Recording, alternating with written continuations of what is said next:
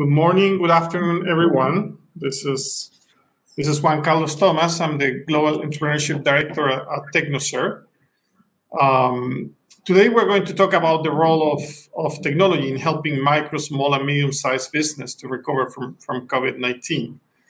I'm joined today by my colleague, Alice Waweru. She's the Regional Entrepreneurship Manager for Technoserve East Africa. I'm an expert on the micro retailer sector. Welcome, Alice. Thank you. And we should be soon joined by Rudo, Mutambiranwa. I hope I'm pronouncing the last name right. She's the lead of CSR at EMEA and APAC for Moodys. She's having some technical difficulties to join, but let's get started in the conversation with a little bit of a video on why this topic is important. Well, hopefully Rudo can join us as well.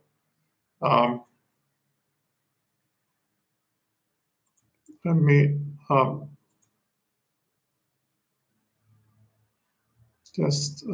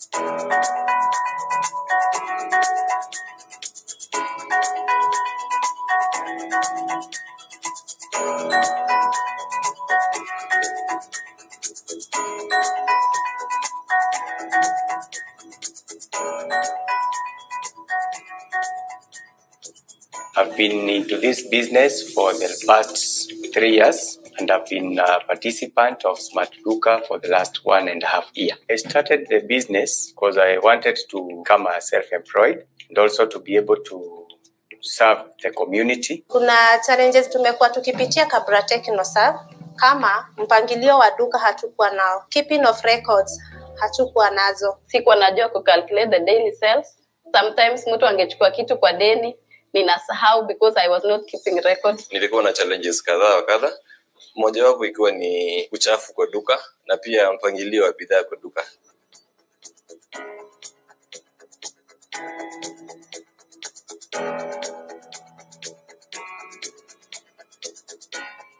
Right now I'm happy about Technoserve because mambo na record keeping, about customer relations zote Technoserve wamenisaidia na nimefurahi. Wakati nilianza hii program imenisaidia jinsi ya kurelate na customers.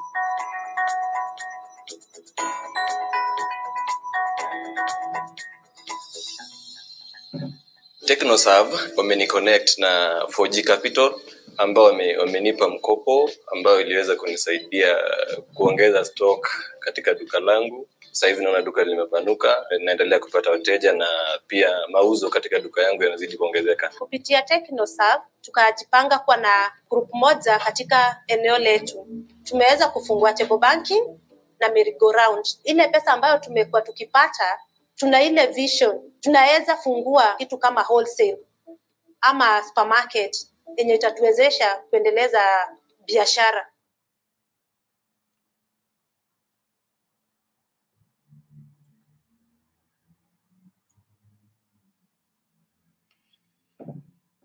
I hope you can all be able to watch that video. Welcome again, everyone. I see more people join. I think one of our panelists is experiencing some problems. The organization at SOCAP is trying to fix that problem, but in the meantime, let's get started. We have a lot to cover, and we're very honored to have here on the stage Alice Waweru, who has been leading our work in Technoserve work in East Africa, and as an expert in the micro retailer sector. The topic for today's conversation is around how technology can help micro, small, and medium-sized business to recover from COVID, and what opportunities arise from that. Let's start reflecting on why this topic is so important, and I just want to present a few figures. Micro and small business should be key, should be seen as key for economic recovery. I will say inclusive economic recovery.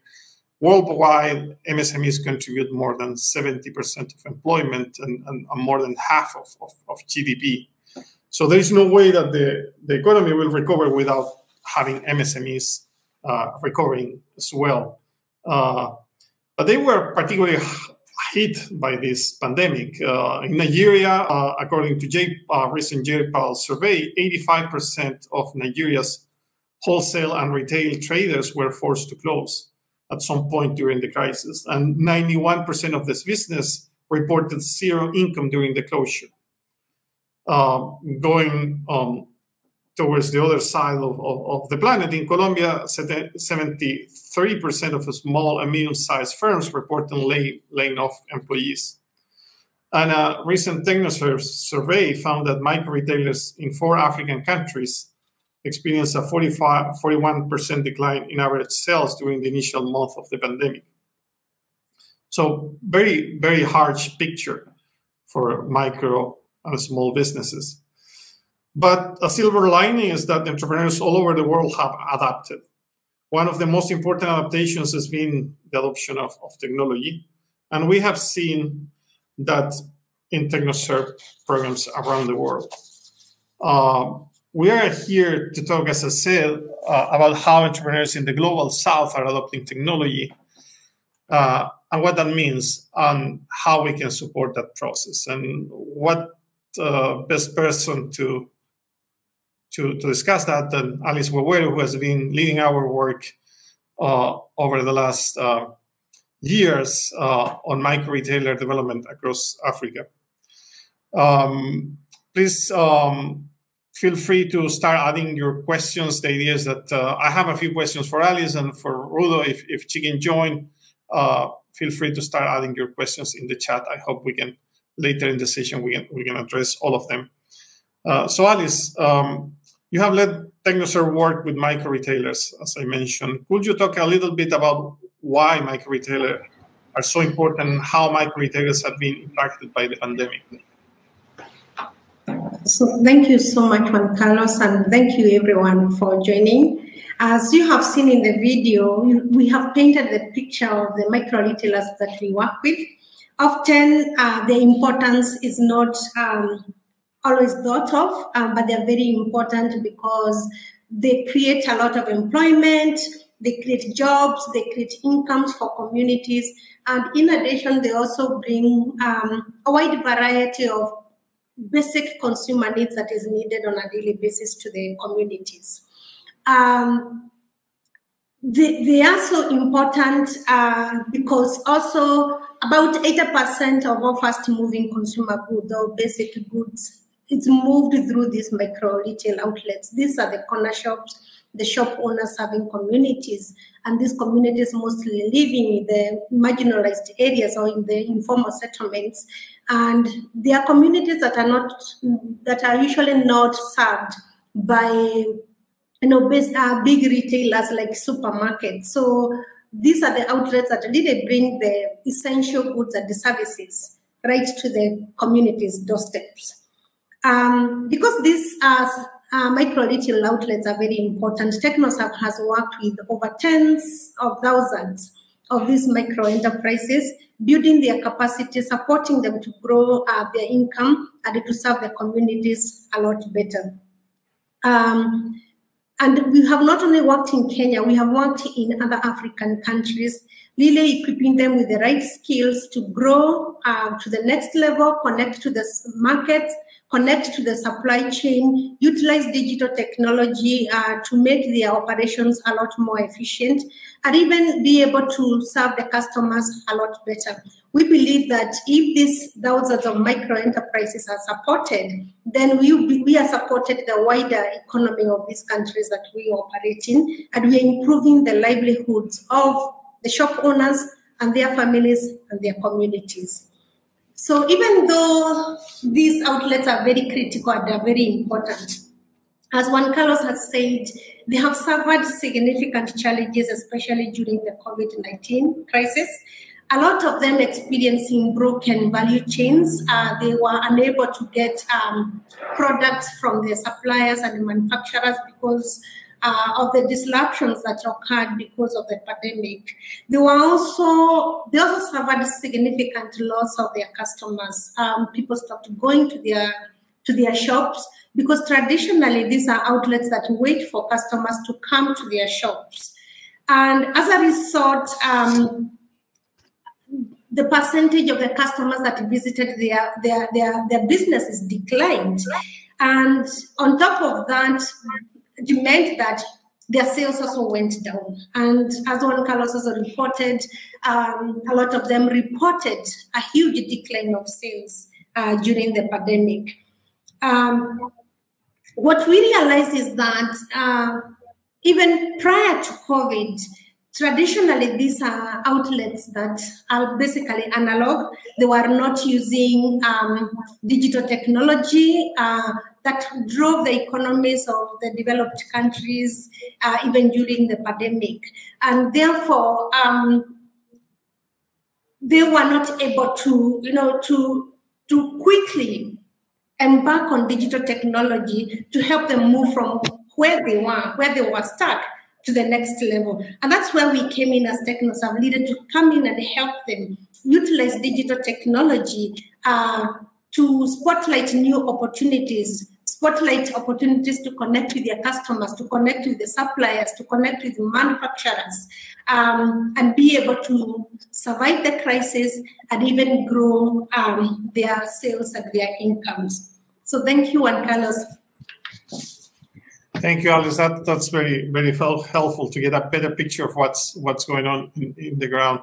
And congratulations for the great work you're leading across several countries in Africa on supporting these entrepreneurs. Let me welcome very quickly Rudo Mutambiranwa from Moodys Foundation. I'm glad, Rudo, that you managed to solve the last-minute technical issue. Thank you for SOCAP organization for jumping in so promptly. Rudo, we are discussing about the importance of micro and small entrepreneurs in this economic recovery, or the economic recovery we all want to see starting pretty soon, and the role of technology on that. I know Moodys has carried out a lot of research about how digitization is impacting these firms, and if you could briefly tell us a little bit of what that research is telling, is already flagging any relevant insights to get this conversation started. Yes, of course. I hope you can hear me okay. We hear you loud and clear. Wonderful. Thank you. So thank you so much for that introduction, Juan Carlos. So as Juan Carlos mentioned, I'm Regional Head of Corporate Social Responsibility here at Moodys.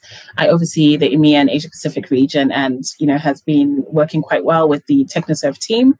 Really pleased to be here to share some of what our Moodys research has picked up around digitization and hopefully add value to this conversation. So at a macro level, we all know that the adoption of digital technologies has far-reaching impact on productivity growth, labor markets, industry, and credit.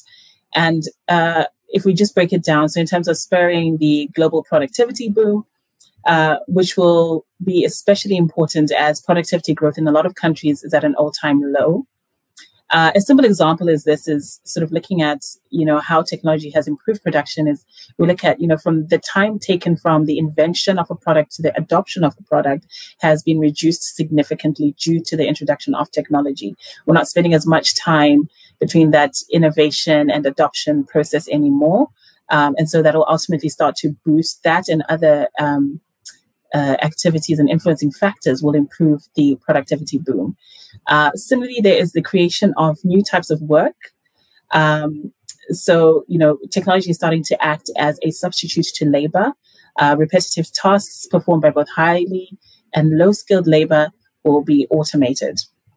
And digitization, sort of looking at governments, will allow governments to operate more effectively and target public services better. Now, if we bring it down to the enterprise level, the adoption of digital technologies has accelerated by several years. And this improves the customer experience. This improves how enterprises are interacting with the supply chain, as well as some of the internal operations of these enterprises. And similarly, the surveys are showing us that from a consumer's perspective, the adoption of digital technologies has accelerated, and even more so because of the pandemic. Now, if I want to look at the context in which we are operating here with the Technoserve partnership, whether it's in Latin America or in Africa, digital technologies really allow those forward-looking businesses to overcome some of the challenges of working within the emerging market context.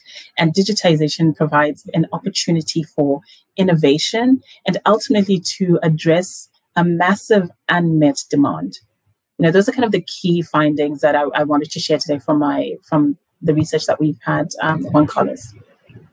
Thank you, Rudo. That's very insightful. And if I hear you correctly, technology has been accelerating its adoption. It's bringing in, it has served as a tool to overcome these challenges, but also is bringing in more opportunities to entrepreneurs in emerging markets.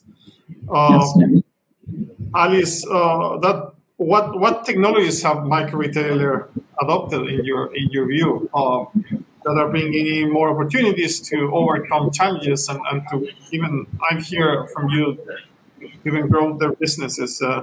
And what practitioners, organizations like Technoserve or others can do to support this entrepreneur's transition to the incorporation of more technologies, in your experience?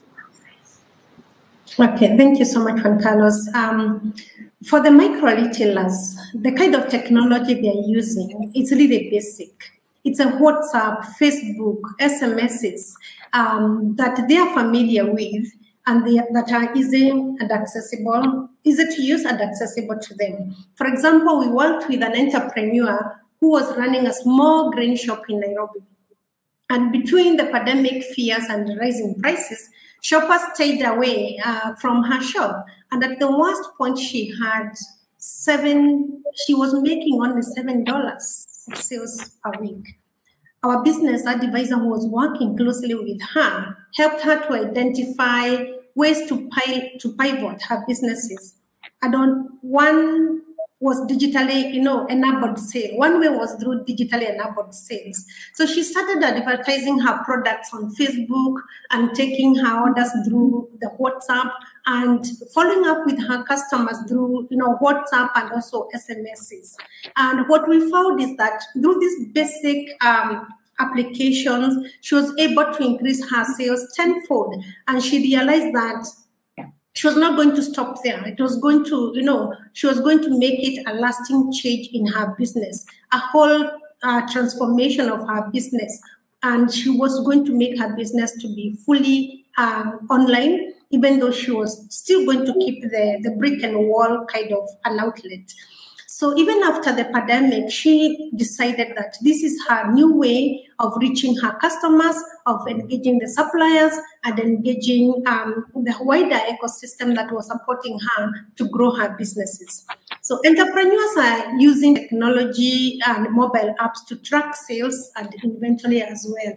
And this is really helping them to strengthen their record-keeping processes, which makes them makes better decisions and makes their businesses also visible, not only to themselves, but also to financiers and also to suppliers to understand how the goods are moving at the micro retail level. So to help the entrepreneurs, we have also digitized, we had to digitize our operations as well. So it's not only using digital technology to help the micro retailer do better business, but even us as an organization, we had to figure out how to make our operations digital to be able to reach beneficiaries a lot better. Our old model of providing support directly in shops truly needed to change. And so now, depending on the entrepreneur, we identify the entrepreneur profile, the kind of fund that they have, the kind of technology that they are able to use. We are able to deliver training via, the smartphone applications, via WhatsApp, or through SMS, and to some even through phone calls. We have had to tailor our training content, really streamlining it to what our entrepreneurs need. And that's really making a whole lot of difference to the way we are engaging the entrepreneurs and how the entrepreneurs are running their businesses. Thank you. Thank you, Alice. That's great insight. We tend to get distracted by the fanciest technology available sometimes, and if I hear you correctly, what make the difference can be the simplest of the text available. It could be a WhatsApp group to promote your products or to take orders. So very, very important insight is to basically use whatever makes sense, even the make simplest one. Rudo, one of the areas of Moodys research has been access to finance, which is usually a big constraint, and even more so during this crisis. How digitization is impacting that, based on your studies? Thanks, Juan Carlos. So, I mean, when we if we hone in particularly on the micro retailers that are serviced through the Technoserve partnership, we know that digitization has had a profound impact on access to finance, both systemically and also just very practically allowing that access. So, first of all, technology is opening up new revenue streams because a lot of these micro retailers are also servicing people who are unbanked. And so, by introducing technology, they're bringing in new customers from low-income and low-income urban and rural populations, as well as giving these small merchants access to, greater visibility of their business outputs, greater visibility of their finances, understanding their stock levels. And this has all been facilitated by the new wave of technology, particularly for the unbanked. Mobile money accounts are now the first point of entry for many of these micro retailers. So, as Alice mentioned, a lot of the technology is really basic in terms of, through WhatsApp, through Facebook, etc. And the growing mobile phone penetration in low-income populations, combined with the use of the small shops as banking agents, is providing that first-level entry point for many, particularly in emerging markets. And then we have the issue of, when it comes to mainstream finance, there are some barriers around, whether you have the right identification details to help you to access mainstream finance. And again, digital IDs and electronic payments have broken these barriers. And it's brought many of these sort of micro retails into the formal financial sector. In Latin America and in Africa, we've seen these electronic payment platforms allowing, the underbanked to progress from sort of occasional cash withdrawals to kind of really addressing, their cash flow through having access to that information, savings, insurance products. So the very idea that you can have digitization facilitating these IDs and breaking through these barriers it's really impressive. And then just lastly, just to touch on sort of data analytics and artificial intelligence, which is sort of the next level, and is actually really playing a part in even the most basic of technology implements, so through mobile phones, through Facebooks. The data analytics and the artificial intelligence are really allowing some of the financial, fintech organizations to offer credit to unbanked clients by analyzing some of the data that is held in the smartphone. I mean, if we touch on kind of the main impact on access to finance, I would say those are the three. And I think it's, as Alice can attest, it's having a profound impact on the growth of the micro retailers that you're working with. Yeah. Thank you, Rudo. That's very, very helpful.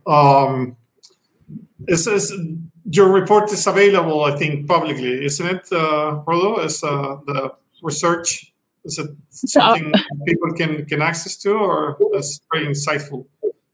Yes, I can certainly share the report with the attendees of this session. Our reports are not usually available sort of open source, certainly not all of them, but I can share the ones we're talking about today with the group today. Oh, that will be fantastic. Thank you. Thank you so much. We have a few questions from the audience. I want to make sure we touch on those, and please keep those questions coming. Robert is asking, what are some ways you train and upskill the entrepreneurs? Alice, I don't know if you want to take that one. Yeah, thank you very much, Robert. So we identified the key skills gaps that the micro enterprises had, and one of the major skill gaps that we found was they had some form of limited capability to keep sufficient record keeping, books of records for their businesses, and a lot of them also needed a lot of skills to connect to their customers. They needed a lot of skills to manage their inventory fast in, fast out, and even connect to the suppliers. So we put together some elaborate curriculum or training modules that addressed basic financial management for the micro retailers, addressed inventory management, addressed supply chain management, and also customer care. And we have found that with equipped with these skills, they're making significant increase in their revenues, and they are improving the efficiency with which they run their businesses. And recently, we realized that digital technology is a very key skill that we needed to continuously keep on putting the entrepreneurs with, introducing them to basic digital skills to allow them utilize the various business applications that they needed to use for their businesses. Thank you, Alice. Another interesting question from Priscilla now is whether you have found any difference in uptake between women and men entrepreneurs, and how programs are addressing that. I don't know, Rudo, if that's coming up in your research, or Alice, if you want to take the question from the program perspective that you're leading. I mean, feel free to jump in where it feels comfortable with that question. I mean, I'll let Alice take this one, and I can add a little bit on around some of the gender mainstream we've seen from research. Thank you, Rudo. Thank you, Priscilla, for this question. For every business, most of the times women are usually disadvantaged, especially in the global south. And I would want to say that during COVID-19, they were even more disadvantaged because of the crisis, because of the burden of care that came with them taking care of their families, and they had very little time even to support their businesses. So that in itself made women businesses really go down. And what that means is that there's significant gap between them being able to, to make sufficient income like their male counterpart. And when it comes then to training, we found that women entrepreneurs were not catching up with our training modules as the male counterpart because of the time of the training. The time of the training that we were offering, some of the women would be busy, probably taking care of their domestic chores. And therefore, we had to really change our training timing so that we can be able to reach the women. We made our training so flexible such that we make it, we offer it during the whole week so that once it's online, women can choose the time that is appropriate for them to, to really engage with it. And our business counselors would be flexible enough to answer any question that the women entrepreneurs would be having. So what we realize is that technology is bringing also a gap to the women entrepreneurs if it's not utilized very well, and a lot of them also had fewer smartphones as compared to the men. So even helping them be able to access smartphones so that they can be able to access our full package of training became very critical even during the time of the pandemic. So we have identified the key critical gaps that are making the women fall off or be left behind, and we are working towards addressing all those skills gaps, including types of training, accessing digital technology, accessing digital, even the internet itself, so that they are able to access all these apps and solutions and be able to run their businesses as effectively. Maybe Rudo, you could add. Yeah, no, Alice, I think you covered the majority of it. I think women have, we know that the issues around the unequal access to, some of these opportunities is pervasive. There's an issue of the kind of general challenges to women accessing these opportunities, having role models, etc.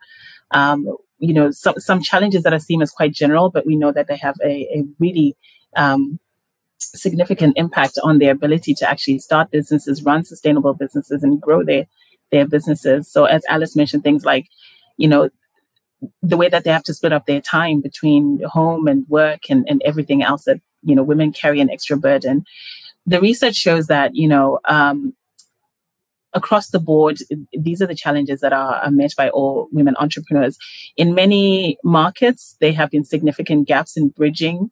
There have been significant strides in bridging those gaps through working with governments, through some of the more gender mainstreaming that's happening with corporate foundations, and other funders of this type of intervention to help women entrepreneurs. But we do know that we're still a long way away. There's still the issue of cultural norms that are really present, particularly in the emerging markets. But I do think, certainly in my experience of working with Technoserve and in supporting the programs that we have in this portfolio, we're really proud of the fact that we've been able to reach, I think, the majority of the portfolio, and Alice, keep me honest here, the majority of the portfolio is women that we are accessing through the Smart Duca program. But I think that's really down to, as Alice mentioned, the implementing partners thinking flexibly around addressing some of these barriers. I think the more general barriers are addressed, the more cumulative the turnaround is all the way up to policy level. Thank you so much, Rudo and Alice. Great experience and insights coming from that. We have another question from Raul. He's wondering whether helping the SMEs digitize their accounting and financial can help in building enough credit history or worthiness to get access to formal finance in East Africa. Any thoughts around that, Rudo or Alice? Yeah, I could take that. Thanks, Rahul, for that question. And allow me to say that digitizing accounting and financial systems for the micro retailers is one first big step towards creating a lot of visibility to the financial systems in the country. The micro retailers have been 98% cash business, and 90% of the micro retailers have not been keeping records that are credible to any financial. I wouldn't say that we have reached there, but it's a big step towards creating a lot of visibility around transactions that happens in the micro retailers, leading to some form of credit history around backed by the transactions that happens in the micro retail outlets. What we have done in the past with the financials, like we mentioned, the 4G Capital, is they have been deliberate about supporting the micro retail, supporting them in terms of observing their credit history, observing their transaction for a period of time, and being able to determine a credit rating and be able to finally on-led to the micro retailers. The micro retailers may not fit in the traditional financial systems, but the financials needs to look at developing appropriate financial product that works for the micro retailers. And Alice, I think the other point in that is that, I think you're very right. That's a big first step. I think a lot of these interventions need to happen in tandem. They need to be layered with, other interventions like that, digital literacy, the infrastructure, the enabling environment from, the governments as well, to help with some of this adoption. And like you said, the financial services sort of understanding the risk profile of some of the micro retailers and innovating accordingly. Thank you. That's very interesting, Rudo. And I wonder whether there are opportunities for investors themselves to help in this process for digitization. I think absolutely. The lockdown and the social distancing and everything that we've experienced in the last 18 months has really imposed a radical rethinking of business models. So everyone moved their operations online, people are working smarter, and they really had to do this within short notice.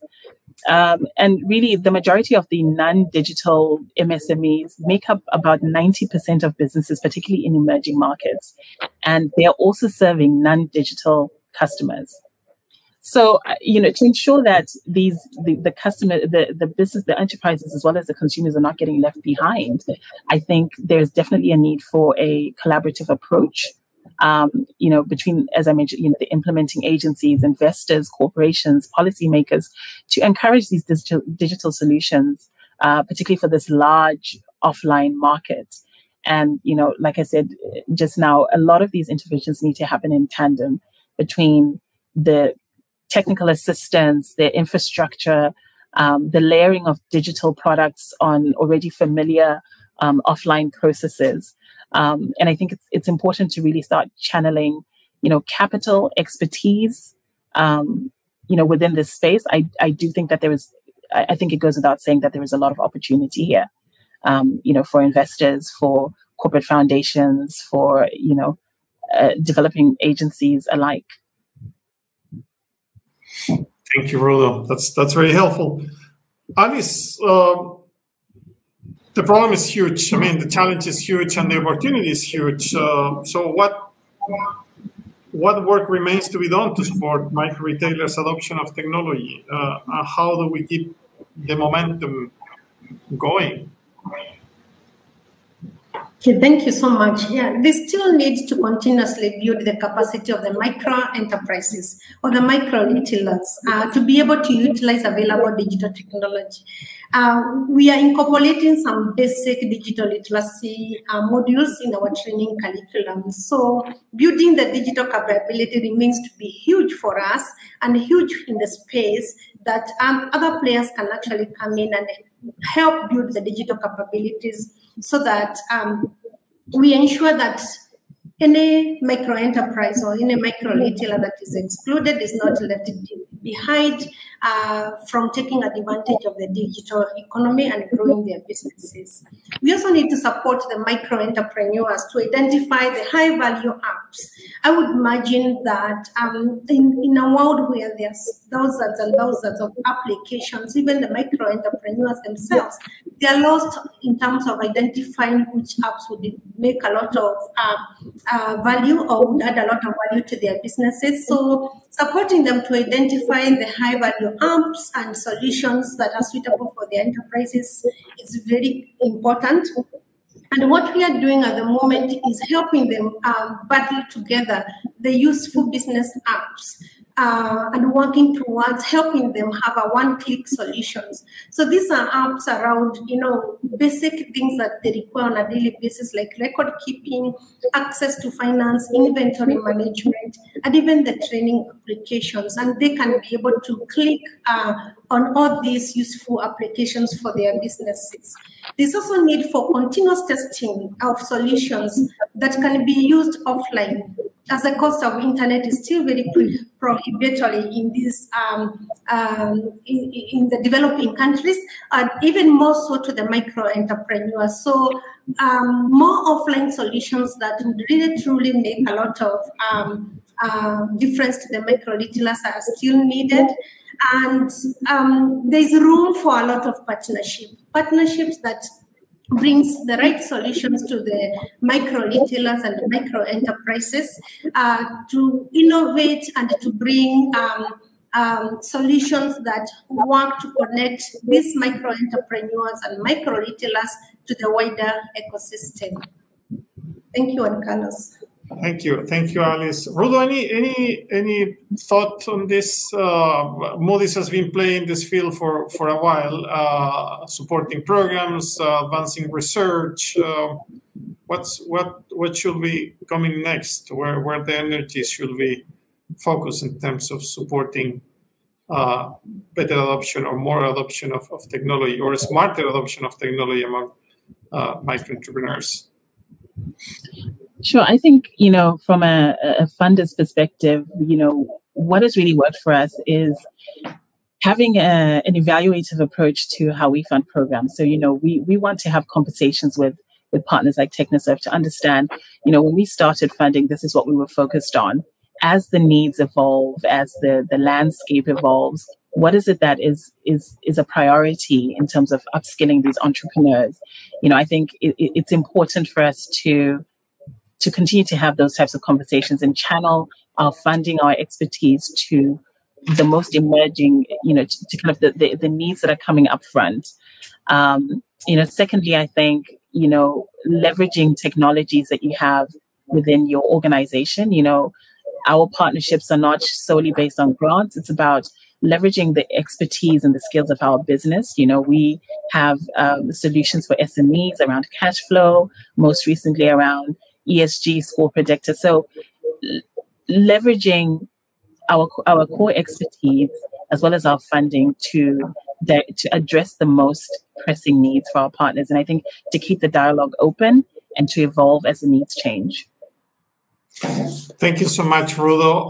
That's very helpful. I was reflecting what are my main takeaways from this conversation, and I will say personally, I hear from both of you a user-centric approach. So let's use the technology that's with the best. Let's focus on how we help women overcome the challenges that they're facing, rather than imposing a particular technology that may be fancy at the moment, or a solution that may sound great on paper.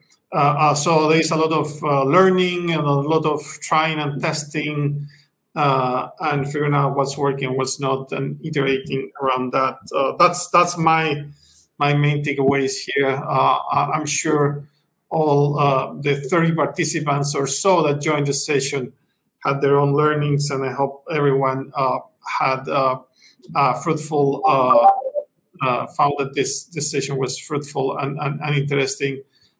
Thank you so much to our panelists, Rudo and Alice. It has been a huge pleasure for me to be able to moderate this conversation. A lot of great food for thought here.